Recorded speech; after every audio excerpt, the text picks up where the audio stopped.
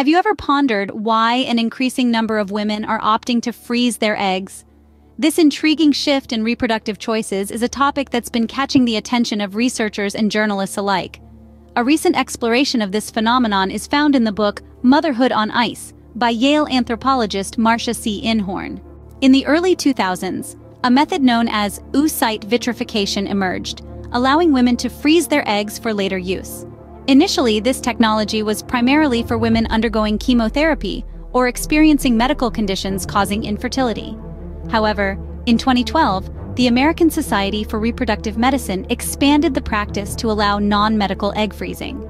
By the end of 2019, over 36,000 women in the U.S. had utilized this technology.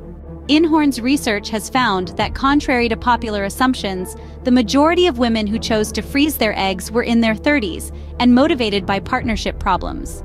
These women faced a shortage of eligible, educated, and equal partners. This mating gap, an oversupply of college-educated women and an undersupply of college-educated men, contributes to the popularity of egg freezing.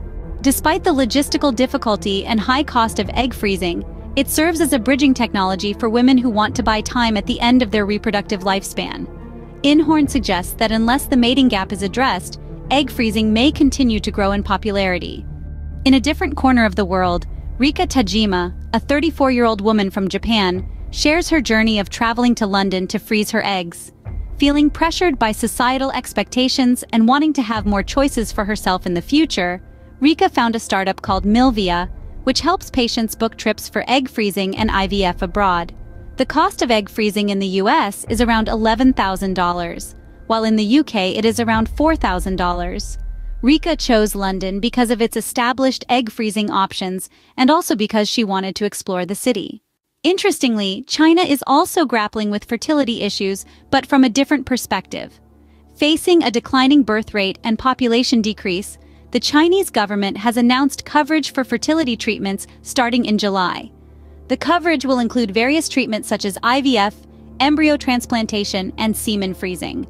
In conclusion, the motivations and circumstances leading women to freeze their eggs are diverse and complex. From seeking more time to find a suitable partner, to societal pressures, to economic factors. These reasons echo the intricate nature of modern womanhood. As we move forward, it will be interesting to see how these trends evolve and shape the future landscape of reproductive choices.